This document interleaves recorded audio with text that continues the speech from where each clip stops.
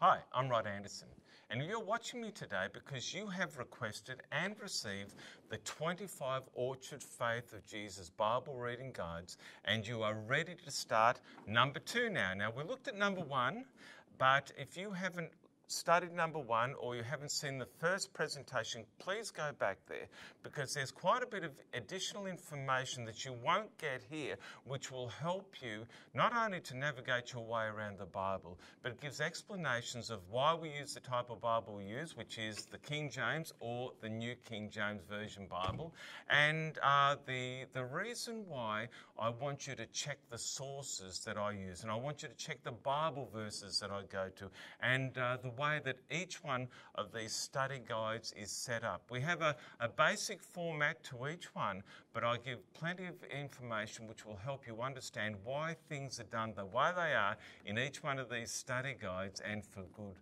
reason. Now, if you haven't received these study guides, it's very easy for you to do. All you have to go to is send me an email to the email address at info@theorchardmelbourne.org.au.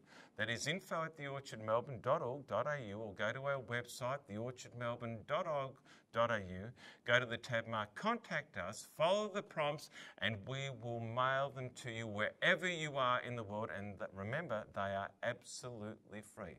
Now, for those of you who are ready to study number 2, we don't have to go into too much detail. You know what's needed, so let's commence right now. So, our study guide is called What the Bible Teaches About God. Our first study was What the Bible Teaches About Itself. This one is called What the Bible Teaches About God. So let's commence now. The first subheading is, Who is God?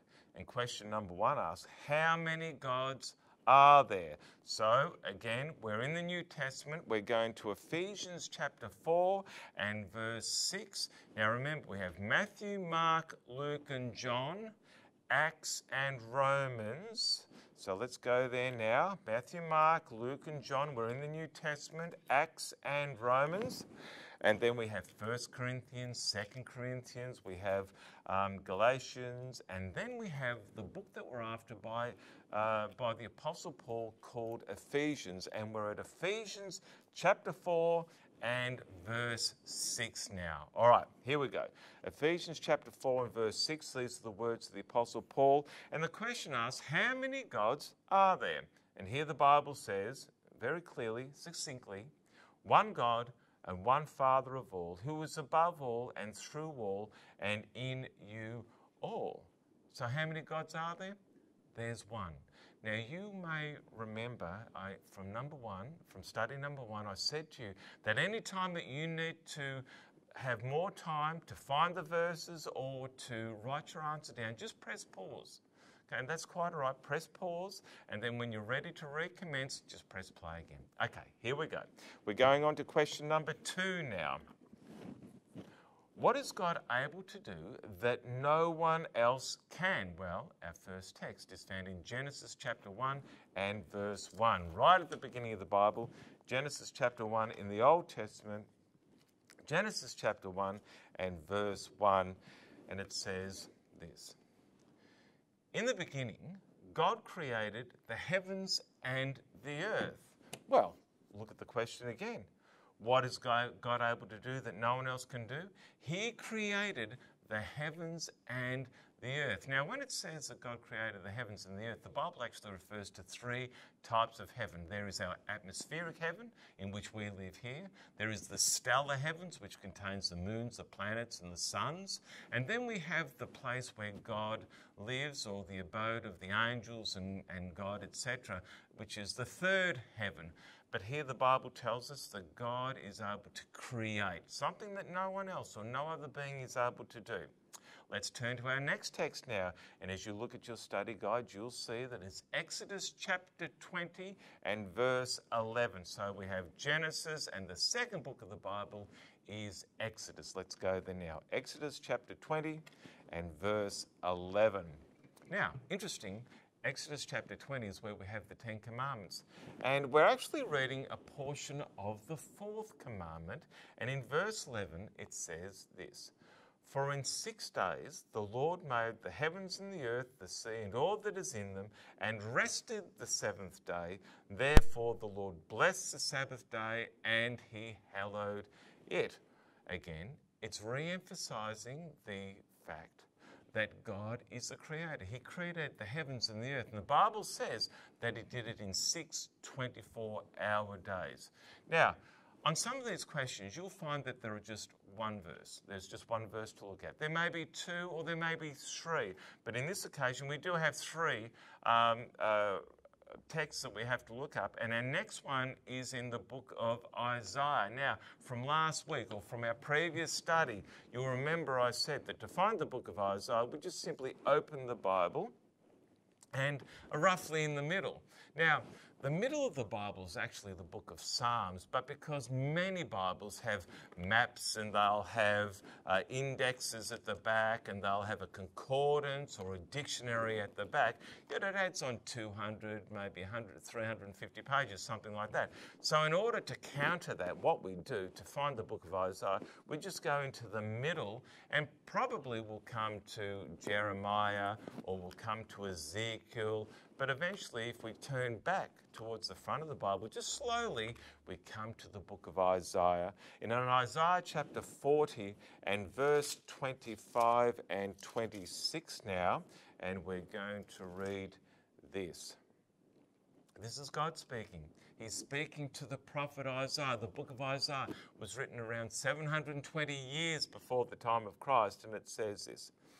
To whom then will you liken me? Now, in your Bible, you'll find that the word me there, or the personal pronoun me, is capital M.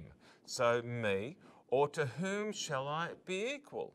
Says the Holy One, lift up your eyes on high and see who has created these things, who brings out their host by number. He calls them by name, by the greatness of his might and the strength of his power. Not one is missing. So again, it's re-emphasizing the fact that God is the creator of all things, all living organisms in the physical world and the natural world as well. Now, interestingly, when you study the Bible, and you'll discover this more and more, you'll see it for yourselves. When we're studying any one particular subject, instead of going to an isolated verse to build up a whole theology, what you want to do to have a proper understanding of what the Bible says on any subject is go to every text in the Bible that refers to that subject. For example, if I'm doing a study on the subject of baptism, then I'll go to every text in the Bible which refers to baptism, and that way I'll have a very good understanding of what God wants me to know about the proper procedures and the proper mode of baptism. The same applies with any other subject, whether it's the second coming, whether it's Christian behaviour, whether it's the Ten Commandments, whatever. We go to the whole Bible from Genesis all the way down to Revelation.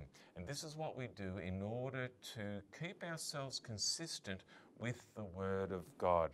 Let's continue on now. Question number 3.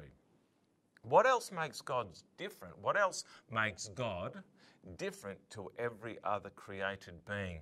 Well, our text is Isaiah 57 verse 15. We're already in the book of Isaiah, so let's turn to 57, chapter 57 and verse 15.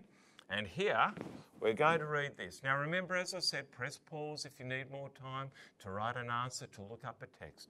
Verse 15 says, For thus says the high and lofty one, who inhabits eternity, whose name is holy. I dwell in the high and holy place with him who has a contrite and humble heart, O Spirit, to revive the spirit of the humble and to revive the heart of the contrite ones. Now, for the purposes of the question that we're looking at here, what else makes God different to every other created being? It says that God is the high and the lofty one, and it says here, who inhabits eternity. In other words, God is not restricted by time and space as we are. The Bible says that he inhabits eternity. In other words, he already knows what your life is going to be. He already knows how events are going to turn out tomorrow with you. So he is the one who is not restricted by time and place. Well, this is the first thing that makes God different to the rest of us, to every other created life form. that God knows the end from the beginning. He inhabits eternity. He's not restricted by time or space. Let's look at another text. It's found in Isaiah chapter 46. We go back a few pages, not too many. Isaiah 46 and verse 9 and 10. And here it says, "Remember the former things of old, for I am God, and there is none like me," or there is none other. "I am God, and there's none like me, declaring the end from the beginning, and from ancient times the things that are not yet done, saying, my counsel shall stand, and I will do all my pleasure." What does it say here? It says that God knows the end from the beginning. He already knows how things are going to turn out in 100 years' time. And in fact, as we study the Bible, we see that God is the originator of real prophecies that are easy to understand and easy to interpret, because God inhabits eternity and he knows the end from the beginning. And in fact, as we study the Bible, we see that God stakes everything on this statement here to be able to foretell the future, something that no one else is able to do. Let's carry on now as we go to the book of Acts. Now, where's the book of Acts? Well, it's in the New Testament. So we have Matthew, Mark, Luke, John, and then Acts. So let's turn there now. First, we'll find the New Testament, Matthew, Mark, Luke, John, and then the book of Acts. And we're looking at Acts chapter, what is it we want? Acts chapter 17 and verse 24 to 26 we're going to be reading from.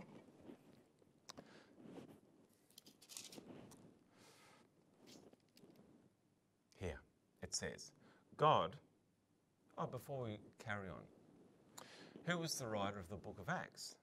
Well, it's the same writer as the book of Luke. It was a man by the name of Luke, Dr. Luke. He was a Gentile, that is a non-Jew. I'm a Gentile. Many of you are probably Gentiles as well. That is, we're not Jews. And here, the book of Acts was written by a man by the name of Luke. He was a doctor. And what he does in this journal called Acts, he covers the 30 years after the ascension and resurrection and ascension of Jesus Christ, in that order. For the next 30 years, he follows the development of the church and the challenges of the church. And it's a very, very interesting and a compelling book when people begin to read it. But here in chapter 17, he's journalizing the history of the church. And here he talks of Paul. And Paul is in the city of Athens. This is the Apostle Paul. And in verse 24, the Apostle Paul says this: "God, who made the world and everything in it, since he is Lord of heaven and earth, does not dwell in temples made with hands, nor is he worshipped with men's hands as though he needed anything, since he gives to all life, breath, and all things. And he has made from one blood every nation of men to dwell on all the face of the earth, and has determined their pre-appointed times and boundaries of their dwellings." What makes God different to every other created being? Well, it's simply this: that God is the one who's determined where you would live, the country you would live, and the time in which you would live. Something that no other man, no other created being can do.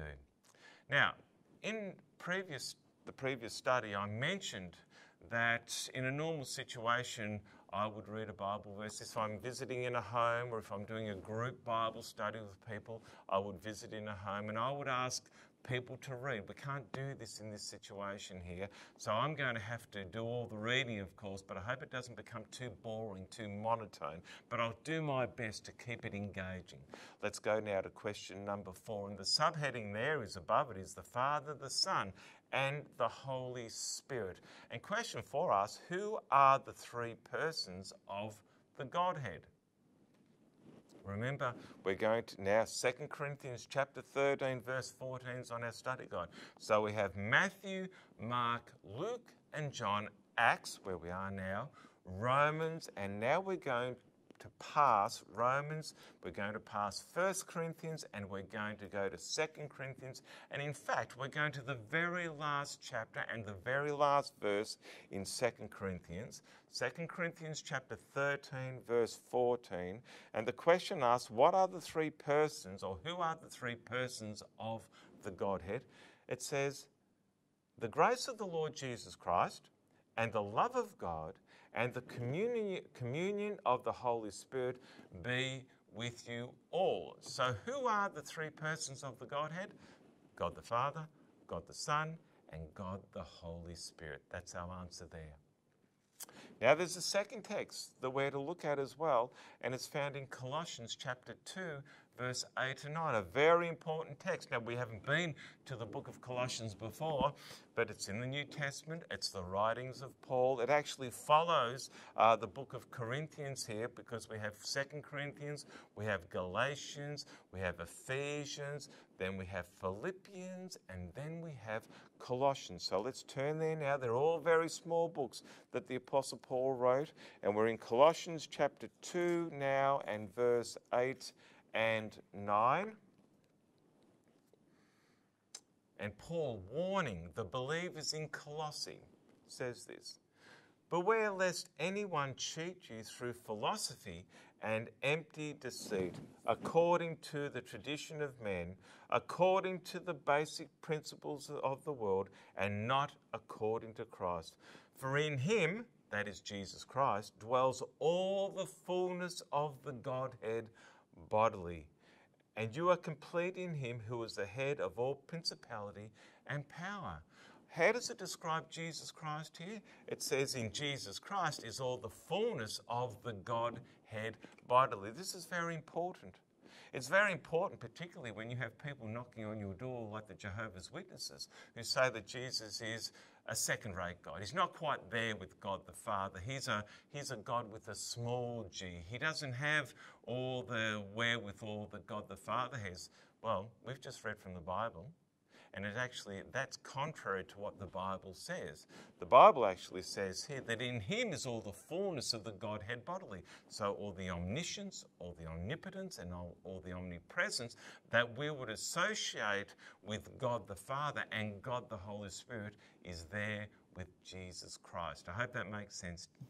Let's carry on, because we're looking at the next question now. Question number 5 says, what do the personal pronouns associated with the Holy Spirit teach us? Well, let's find out. Because, there are a lot of people, as we go to this text now, John chapter 14, Matthew, Mark, Luke and John in the New Testament. There are a lot of people today, don't know where they get it from. They don't get it from the Bible. They actually teach that the Holy Spirit is just a force, an impersonal force. But you only have to read a couple of verses in the Bible to challenge that whole silly notion and to actually find out what the truth is. Let's go to John chapter 14 now. We're looking at verses 16, and then we'll go straight to verse 26. John 14, verse 16, it says, and I will pray the Father, and he will give you another helper, that he might abide with you forever. So, Jesus says here, I will pray the Father, and he will send you another helper. Now, the King James says, the Comforter. So, who is another helper? Well, let me ask you this question. Who was the first helper? Who was the first Comforter? It was Jesus. Jesus says here, I will pray the Father, and he will send another Comforter or another helper.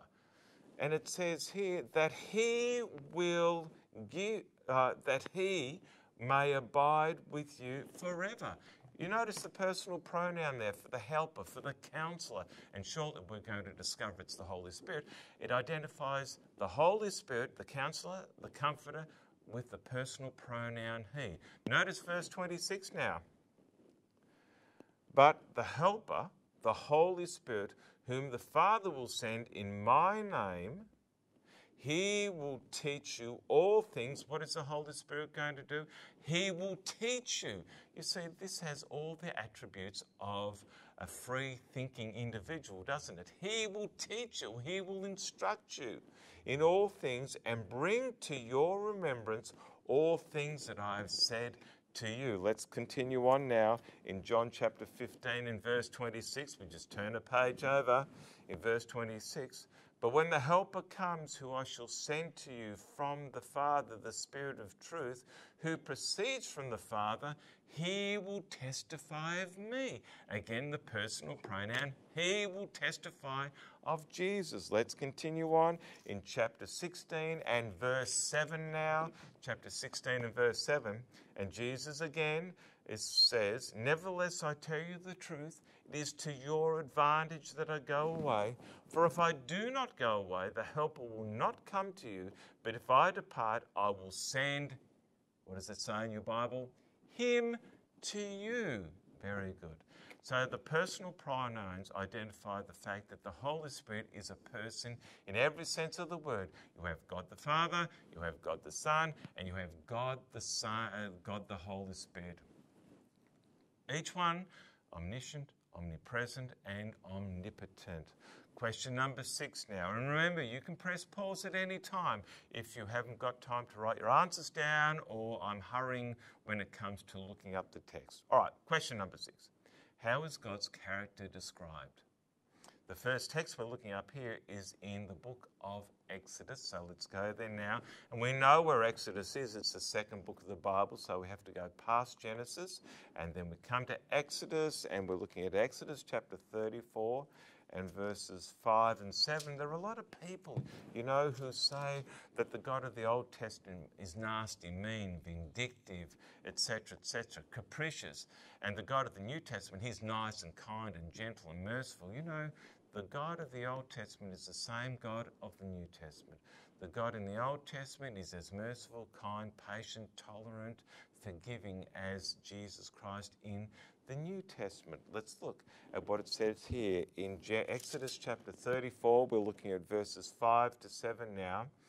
And it says, now the Lord descended in a cloud and stood with him. Now the him there is Moses. And proclaimed the name of the Lord. And the Lord passed before him and proclaimed, the Lord God, merciful and gracious, long-suffering and abounding in goodness and in what? And in truth.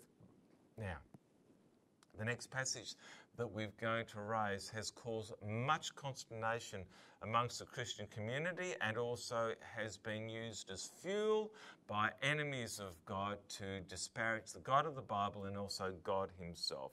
Notice what verse 7 says. Keeping mercy for thousands, forgiving iniquity and transgression and sin. Is that good news? It's very good news. But notice now, by no means clearing the guilty, visiting the iniquity of the fathers upon the children and upon the children's children to the third and fourth generation. Now, this would be unfair if we understand it from just a superficial reading. And one of the problems is not only within Christianity itself, but outside, the enemies of God, outside the Bible, and that is people are just surface readers. They just skim over the surface. They don't think about what they're reading. They don't reflect truly on what they're reading. And here it talks about the sins of the fathers being visited upon the children and the children's children. Think about this. The example that a mother or father set for their children impacts their children. Isn't that the case? So if you have a mother or father saying there is no God, and saying that that little voice within inside you, that prompting that you sense, some people call it conscious, they say, or some people call it the inner moral law, they say, they would say to their children, just override that. That's just a part of our evolutionary past. We don't need it anymore. Just override that, ignore that. Now, if that's the instruction that people are given, that there is no God, that there are no moral, there are no ethical absolutes, that there is no higher power. You know, we have just evolved from apes and it's the battle for the fittest, it's survival of the fittest, this sort of thing, and that we only have this life and so we've got to grasp and claw our way through it. If that's the doctrine, if you like, that is taught and propounded by parents, and their children embrace that doctrine, what will happen to the next generation and the generation after that? And that's why it's very good for you to be studying the Bible, because it doesn't matter what your parents believe or what your grandparents believe. In studying the Bible and becoming acquainted with the Word of God, you actually stop the cycle of, it might be physical abuse, it might be mental and emotional abuse. You stop the trend of addiction and addictive behaviour with substance abuse and the like. You intervene, you bring God into your life, and even though this has been the trend of the past with the family, you can break that. You don't have to follow what's happened, and it's happened in generations prior to your time. I hope that makes sense. Now, I don't have a lot of time to expound on this any further, but I hope you get the basic understanding of what I'm on about here. Simply this, that God desires that everybody lives a good, a happy, and a fruitful life, and that they would acknowledge Him throughout their journey in this life. But when a person turns away from God and they start to be, they continue to be focused on their own selves and grafting and covetous, then it's going to have an impact, and it's going to wash off on their children. And if it washes off on their children and they embrace that same theology, if you like, or that same philosophy of life, then it's going to affect the children's children and the children's children after that. And that's the simple reality that behavioural science teaches us. Let's continue on now as we go to this question 6. Again, we're looking at the second passage that we're to go to, and it's found in 1 John chapter 4 and verse 7 and 8. Now, remember, 1 John is not the Gospel of John. We have Matthew, Mark, Luke and John, the 4 Gospels. But we're not going to the 4th Gospel. We're going to the little letter which is near the end of the Bible, just before the book of Revelation. So if you get to the book of Revelation, just go back and you'll find Jude. You'll find that there's 1st, 2nd and 3rd John.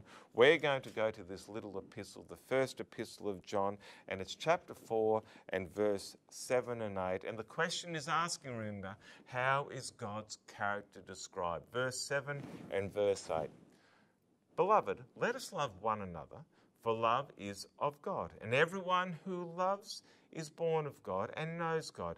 He who does not love does not know God, for God is what? God is love. So how is God's character described? God is love. That's the foundation to everything. And that's why He's merciful, long-suffering, kindly affection to each person, patient, all these sort of things, merciful, etc., etc. This is how God's character is described to us. Let's continue on now. We turn the page. We're on page 2, and the subheading here, God's love for mankind. And question 7 asks, in what does God delight? We're going to the book of Micah now. Now, Micah is one of the minor prophets. Sometimes it's a bit of a challenge to find. So what I'd recommend is go to the middle of the Bible and you'll come to perhaps Isaiah, Ezekiel or Jeremiah, and then go towards the back of your Bible just slowly, because you'll find there's the book of Daniel and you'll come across Hosea. These are all minor prophets now. There's Joel, you'll come to Amos, and you'll keep turning, and you're going to come to Obadiah. You'll pass Jonah as you keep flicking past. And then after Jonah, you have the book of Micah. Now, after the book of Micah, you have the book of Nahum. So if you get to Nahum, or if you get to Zephaniah, you know that you've just gone a little bit too far. Go back a few pages, and you'll find the book of Micah. Now, as I've said, if you continue following my instruction in regarding to navigating your way around the Bible, probably by the time you get to lesson number 10 with me, you're going to be able to find your way around the Bible with absolute ease. So let's look at this passage now in Micah chapter 7 and verse 18. And here it says, who is a God like you? So this is the prophet Micah, who lived about 800 years before the time of Christ. He says, who is a God like you, pardoning iniquity and passing over the transgression of the remnant of His heritage? So what does it tell us about God here? What does He delight in? Well, in this verse here, it tells us that He delights in forgiveness. He delights in mercy. Chapter 7 and verse 18, it says that He does not retain His anger forever. And then the last part of verse 18, it says, because He delights in mercy. Isn't that good news? God delights in mercy. Let's continue on now. Question number 8.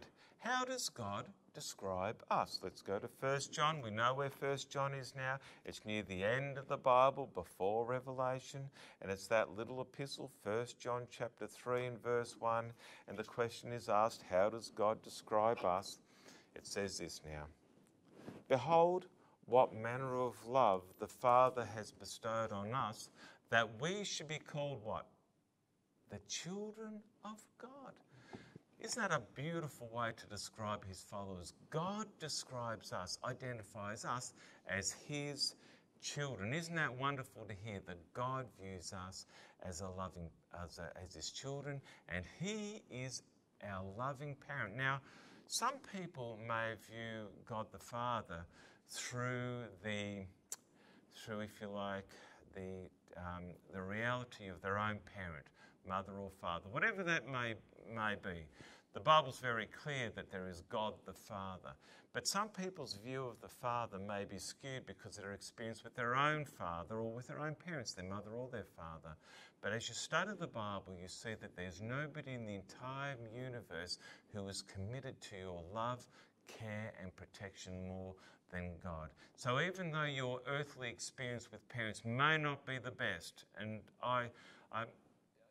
obviously I can't tell whether it was or whether it wasn't, but the reality is that the God of the Bible offers you something that the parents in this world, because we're all fallen, can't offer their children, and that is unconditional love, touched with mercy, kindness and forgiveness. But let's continue on. It says in question number 9 now, how do we know that God is interested in our problems? How do we know that? Well, let's turn now to the book of Psalms. Psalms chapter 40. Remember, I've said a number of times now that you can press pause at any time if you feel as though you haven't had enough time to write your answers down or to look up the verse. Now, where's the book of Psalms? Well, if we open the Bible and we go to close the Bible rather, and we go to the middle of it, we'll probably come to Jeremiah, Ezekiel, or Isaiah, and then we'll just go back towards the front of the Bible a little bit slowly, and we'll find the book of Song of Solomon, Ecclesiastes, Proverbs, and then we'll find the book of Psalms. But we're going to Psalms chapter 40, and we're looking at verses 1 to 3 here. In answer to the question, how do we know that God is interested in our problems? Here we go. Psalms 40 and verses 1 to 3. I waited patiently for the Lord. And this is a psalm of King David, written around about 1050 BC. I waited patiently for the Lord, and he inclined to me. What does the word incline mean? Well, it's like this. If you're telling me something, and my body language is like this, what does that show? Does it show that I'm really interested? You know, if I'm sort of looking everywhere and not focusing on you, when I incline to you, it's a bit like this. I lean towards you. I show that I'm interested. I'm engaging with you. The Bible says here that I waited patiently for the Lord, and he inclined to me. He showed his interest, and it says here, and he heard my cry. He also brought me up out of a horrible pit, out of the miry clay, and set my feet upon a rock, and established my steps. He has put a new song in my mouth, praise to our God. Many will see it and fear, and will trust in the Lord. So it says here that the Lord inclined to David. He heard his cry. He took him out of the miry clay, which is just sticky clay. And if you walk through that sort of clay, oftentimes if your shoe isn't tied on or tied up tightly, you can lose it. You can leave it behind as you step forward. You can step out of your shoe because the clay is so sticky. And the Bible says here that the Lord placed him on solid rock, placed his feet on solid rock. So this is what God promises to do for us. When we come to him with our needs, with our concerns, we pray, he listens to us, and then he helps us. What's the next text?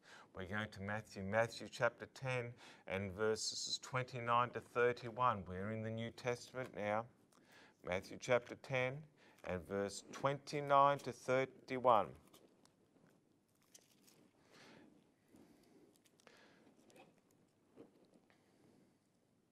Jesus says this, Are not two sparrows sold for a copper coin? And not one of them falls to the ground apart from your Father's will, but the very hairs of your head are all numbered.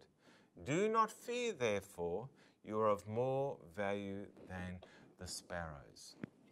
Here, we're told that sparrows are worth what? What does it say there? A copper coin, that's all. They're sold for a copper coin. But not one of them falls to the, not one of them falls to the ground, which goes beyond or is not recognised or seen by the Father.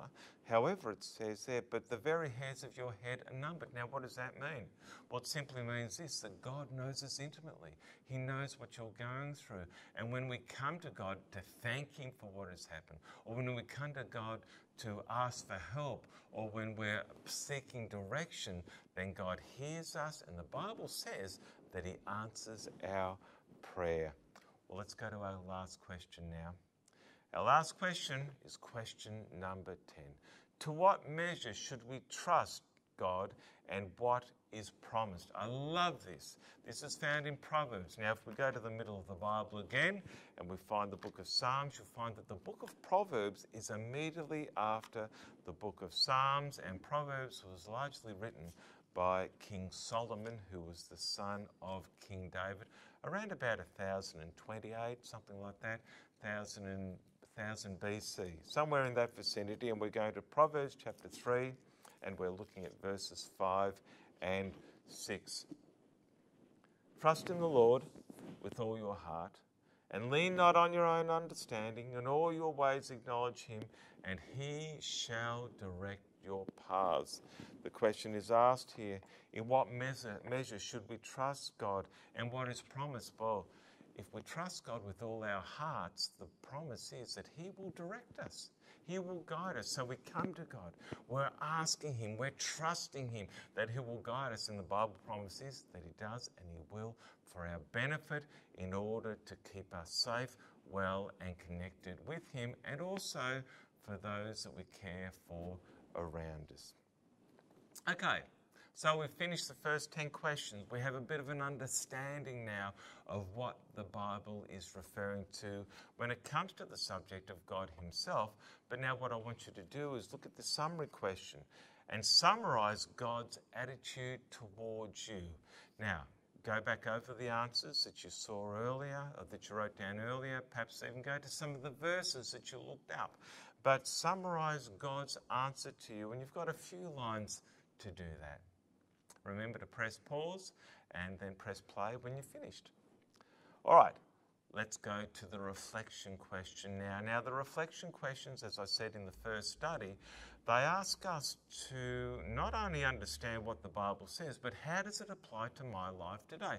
How can it happen into the world in which we live today? So this is the purpose of the reflection questions, and we have two today. And the first one says, how can you honour God in your life? Well, review the questions that we asked earlier and the texts that we look up. How can you honour God in your life? Well, if it was me, I would be saying I honour God in my life by the way I treat my wife, the way I treat my children, my attitude to other people around me, these sort of things. That's the way I honour God in my life. It's by my own behaviour, my attitude to things. Now, but that's not your answer. What would your answer be as you think about that? Now we're going to question number 2. What part does love play in our relationship with God? Well, we have to admit that love is the very platform upon which every act is generated from. I prove that I love my wife by doing nice things for her, for being faithful to her, for being considerate, picking up mess, helping with things around the house. This is how I demonstrate my love for my wife, and also for my children as well. I do things that I know can help them, that can help them to be successes in their lives. So how does love play in our relationship with God? Well, as we respond to God's great love to us, as we experience day by day, I show how much I appreciate Him by the things that I do. But what's your answer? Now we're going to the resolution section. I believe in God the Father, God the Son, and God the Holy Spirit. I'm grateful that I'm a recipient of God's love and am His child. Now remember, this resolution section is a bit like if you were to come to my church and I ask a question at the end of the church service. I say, did that make sense to you? Or come forward if you believe that God is calling you to respond. You know, words to this effect. And what you're doing there is you're putting up your hand, or you're moving from your seat, you're coming forward, whatever the case may be. You're showing that the words that I've shared with you in the message for the day have actually impacted your heart, and you do understand and you want to live by them. The same applies here with this resolution. But instead of putting up your hand or walking forward or filling in a response card, whatever the case may be, you're writing your name and then you're signing it there on the study guide itself. Now, let's go to the additional study guide. And as I've said already in study number 1, this adds more flesh to the bone, of our study. Additional study. From the Bible we learn there is one God, revealed in 3 persons, the Father, the Son, and the Holy Spirit. The Bible tells us that God is the creator of man, the earth, and the universe. Now, remember, in a normal circumstance, if I'm doing Bible studies in a home or in a group setting, I will get you to read or I'll get other people to read, but obviously that can't happen here. So I have to do all the reading, and I hope I'm not going to be too boring. Please don't fall asleep. I'll try and make it interesting and engaging as I read on. Here we go. Second paragraph says, God is known to us. God reveals himself to us through nature, upon our consciences, in the Bible, through the life, death, resurrection of our Lord Jesus Christ, and through the ministry of the Holy Spirit and by the witness of others. God wants us to trust him. Our God is a God of love. We learn from the scripture that the Father wants us to trust and love him. He wants us to understand that as we come to him, he will help us in our time of need and will not leave us. Even when we make terrible mistakes, God wants us to come to him, knowing he accepts us mercifully.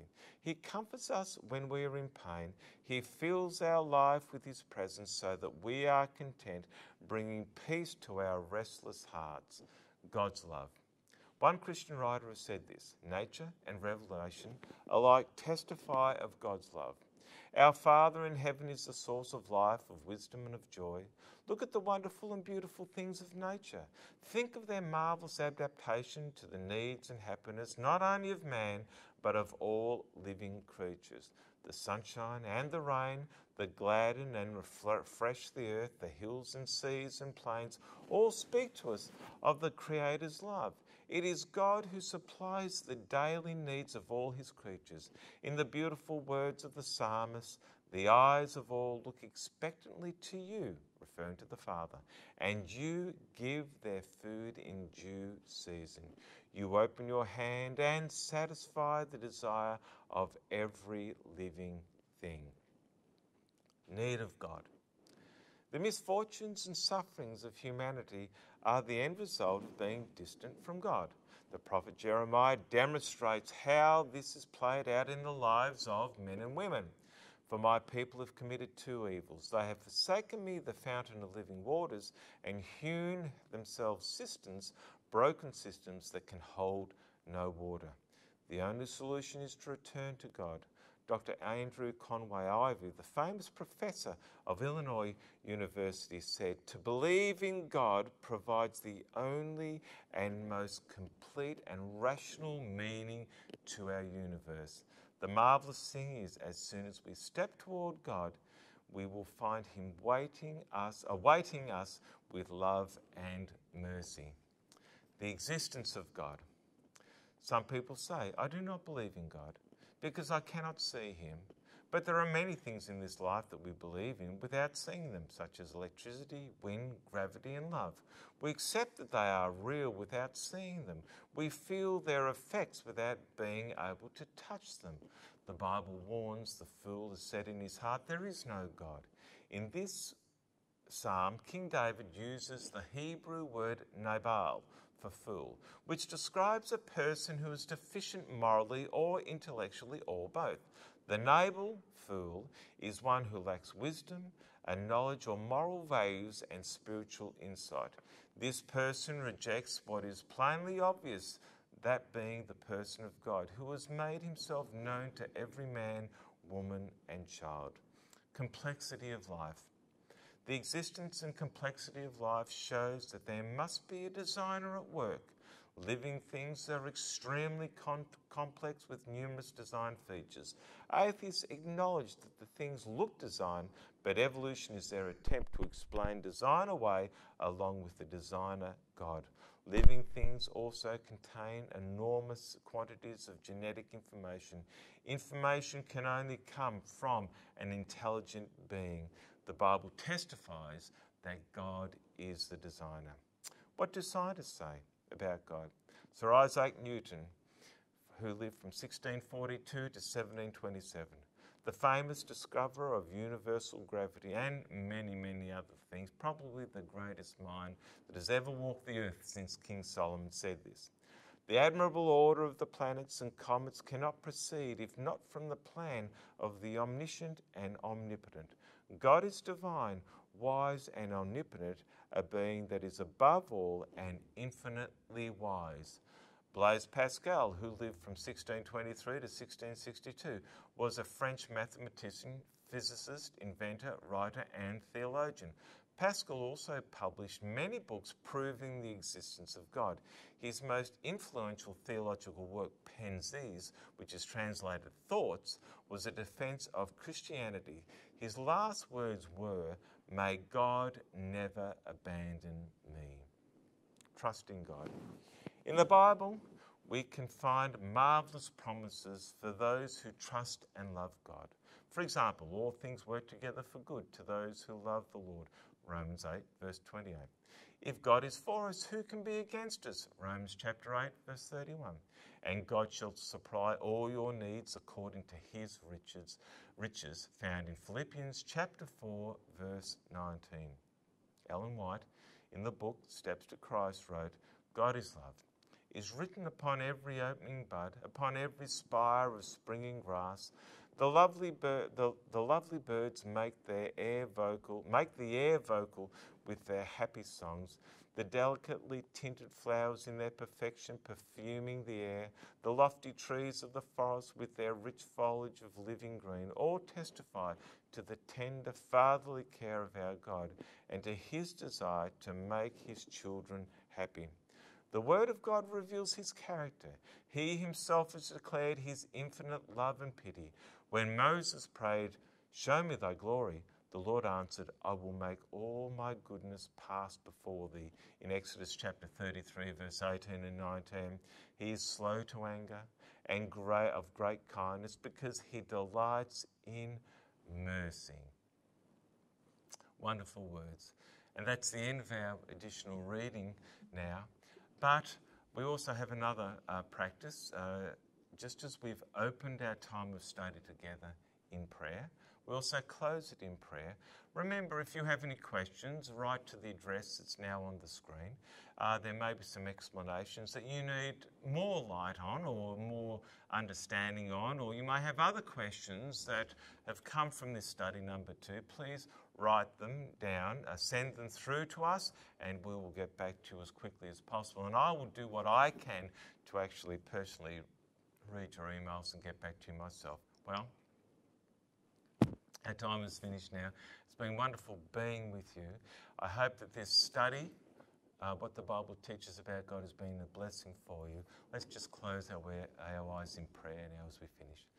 Father in heaven, we want to thank you now as we have reflected on this important study about your goodness, your mercy, your kindness, that we get a better understanding of who you are and how true it is that you do love us. That when the Bible says that God is love, we see it in the things that we see around this world, in the beautiful things of nature, but we also know it within our own hearts that you are merciful, kind, and eager to forgive, and you identify us as your children. We thank you for the promises of your word. We thank you for your care and your protection, and we thank you for Jesus Christ, our Lord and Saviour, and it's in his dear name that we pray. Amen. Well, I look forward to being with you next time. We're going to be studying study number 3, which is, I think it is what the Bible teaches about Jesus Christ. I look forward to being with you next time. Goodbye for now.